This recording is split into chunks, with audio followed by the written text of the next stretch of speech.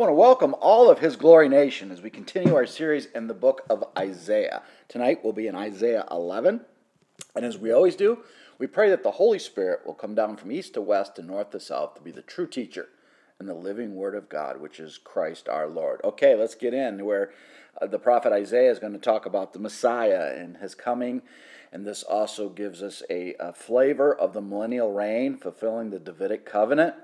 As you can see, that supernatural things are going to happen with peace on earth that can only be done through the Messiah. Let's get right into it. 11:1. There shall come forth a rod from the stem of Jesse. A branch shall grow out of its roots. So this has many meanings to this. Obviously, the root of Jesse is King David, so it would be through the messianic line of David, the Messiah, where there will be a king forever, fulfilling the Davidic covenant. This is also representing the cutting off of Israel for their hardness, and out of the stump comes a branch or a root, and that branch and that root is none other than the Christ. And that branch also is Christ opening up the covenant, His covenant, the only covenant, the way, the truth, and the life, narrow is the gate, to all Gentiles and all people across the world. So we are those who are Gentiles, no matter your tongue, race, or color, whatever it may be.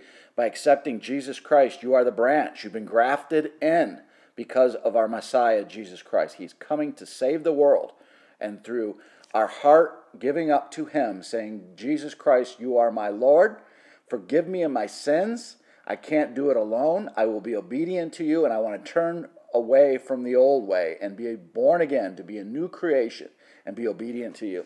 And that is being grafted in to become children of the Most High God. No longer are we creations of God. We are children of the Most High God and have eternal life through the Messiah. Verse 2, the Spirit of the Lord shall rest upon Him. God's Spirit will be on His Son, the Messiah, Jesus Christ, because He will be God in the second head. The Spirit of wisdom and understanding. The Spirit of counsel and might. So He'll have all that. The Spirit, the Holy Spirit, working in unison with the Trinity. The Spirit of knowledge and the fear of the Lord. He's going to come back with justice on the earth. We're talking now, again, the second coming of Jesus Christ, where He comes as an iron. He comes with speaking the word, as it's going to show here. His delight is the fear of the Lord, and He shall not judge by the sight of His eyes, nor decide by the hearing of His ears.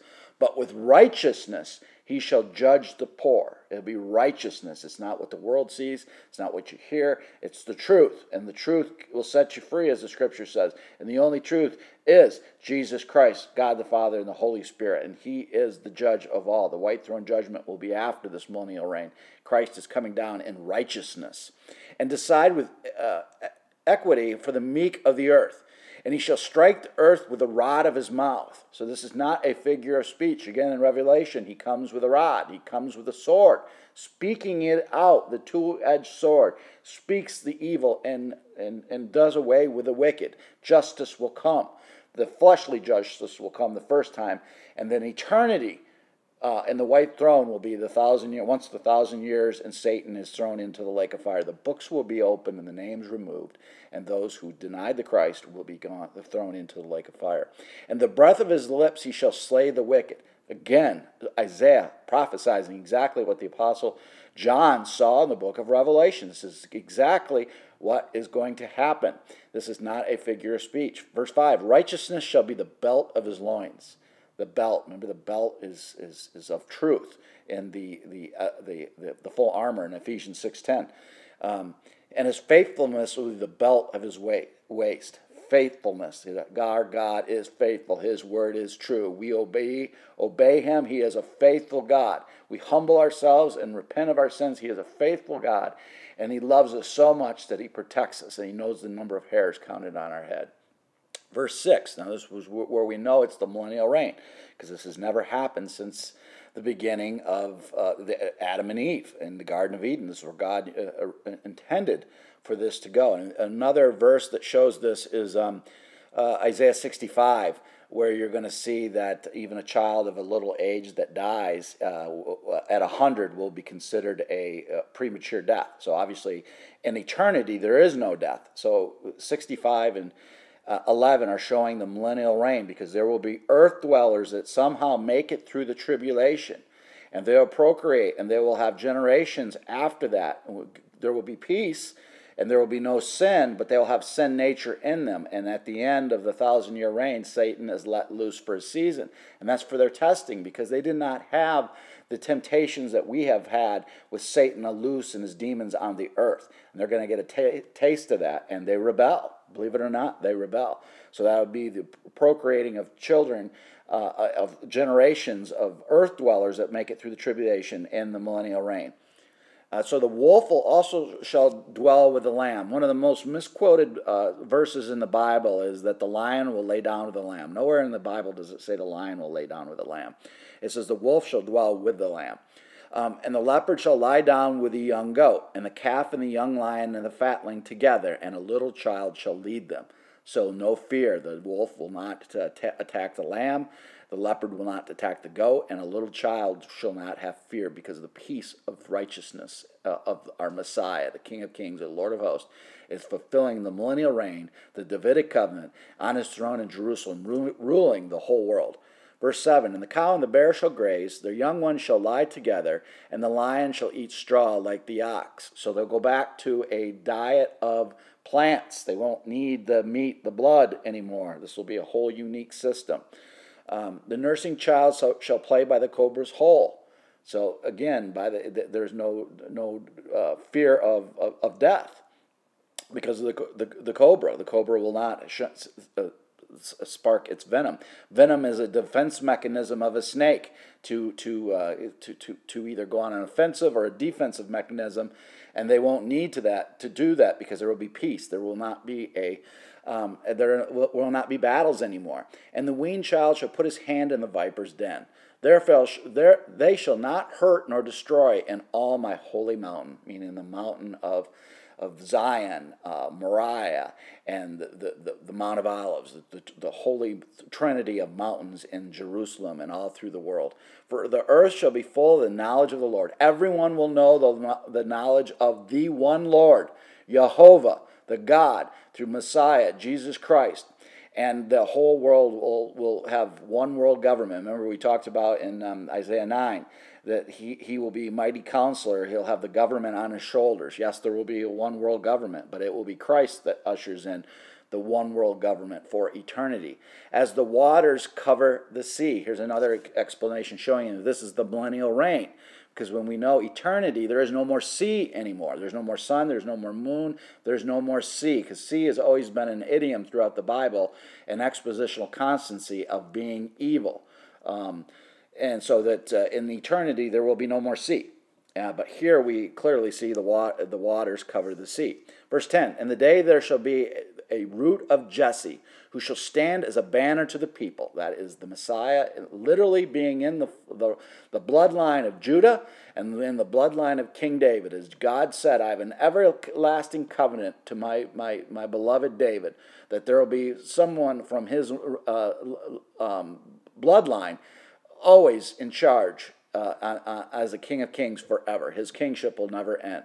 Who shall stand as a banner to the people? For the Gentiles shall seek him. The Gentiles, all the Gentiles will come to him that will have acceptance. Jew or Gentile alike are no more. We are one body. It's called the church. And his resting place shall be glorious. And his resting place shall be glory. His kavod will be absolutely glorious. So I mentioned the word kavod here, and it shall be glorious. Again, kavod means the literal essence of God, the Shekinah glory. So it would be resting place will be surrounded with his glory of peace and love. What a day that will be. 11:11, Isaiah. It shall come to pass in that day that the Lord shall set his hand again the second time, to recover the remnant of his people who are left, from Assyria and Egypt and Pathros and Cush and Elam and Shinar, from Hamath and the islands of the sea. So this is at least a dual reference. This is can reference the 537 BC, where Cyrus was given the decree that the remnant could go back to Israel. And this is also the time of dry bones, where people are coming back to the nation of Israel in the last days. And that is actually happening as we speak. It started with Ethiopia, then the Russian Jews. Now Jews are coming all over the world, going back to native Israel. And that's what the Lord is prophesying in 11:11. In that day, it shall happen, and also talking about the day of the millennial, that they'll all come into the glory of the Lord and his Israel. Again, it's the remnant, only the remnant, he says, to recover the remnant of his people who are left. Remnant usually means 10. Remnant is a small group. Those are the only ones who accepted the Messiah as Lord and Savior. Verse 12, he will set up a banner for the nations, and he will assemble the outcasts of Israel, and gather together the dispersed of Judah from the four corners of the earth. So he's going to reunite Israel and Judah. There will be no more split of the nations. There will be one world government, talking about the millennial reign. It's also talking about when they came back in the land in May 14th, 1948, and as it is today, there is no more Ephraim or Israel versus Judah. It's one nation, the nation of Israel. Also, the envy of Ephraim shall depart, and the adversaries of Judah shall be cut off. Ephraim shall not envy Judah, and Judah shall not harass Ephraim. Again, Ephraim is not only of a tribe of the half a portion of Joseph, Ephraim and Manasseh, but that was also a reference to Samaria, where they split under Jeroboam and Rehoboam, where they were worshiping false idols, and the 10 tribes split to the 2 tribes, and the remnant of the 10 tribes came back to Israel. There's this misconception of the 10 lost tribes because they were Israel. It wasn't cut and dry. The remnant of those 10 tribes came back to Judah, came back to worship the Lord in Jerusalem and humble themselves, because what Jeroboam was doing was apostasy, was blasphemy, bringing up false gods and false idols. He's saying they'll be united. There will be no more friction between them. God is creating a beautiful peace together once and for all. And Israel hasn't seen that peace. You can just see the news every day. Israel's always under attack.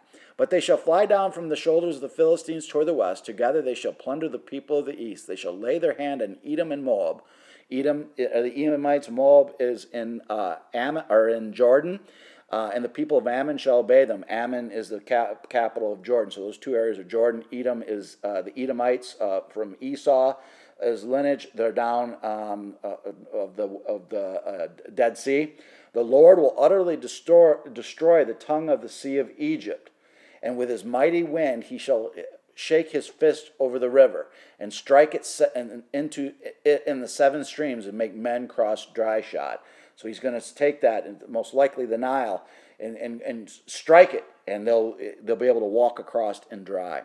And we close out in verse 16. There will be a highway for the remnant of his people, a highway. Isaiah is always talking about this highway, and that highway is the path to the Lord through the Messiah. And the remnant of his people who will be left from Assyria, and as it was for Israel in the day that they came up from the land of Egypt. So they have a highway, the highway through the Red Sea, when Moses parted it with God's blessing. Also when Joshua crossed the Jordan, it was dried up by the glory of God and his almighty power. And this is also showing that God is going to do that, open up the highway and bring his people in, the remnant of his people, the remnant that accept the Lord Jesus Christ as Lord and Savior, will reign with him forever in the millennial reign, fulfilling the Davidic covenant.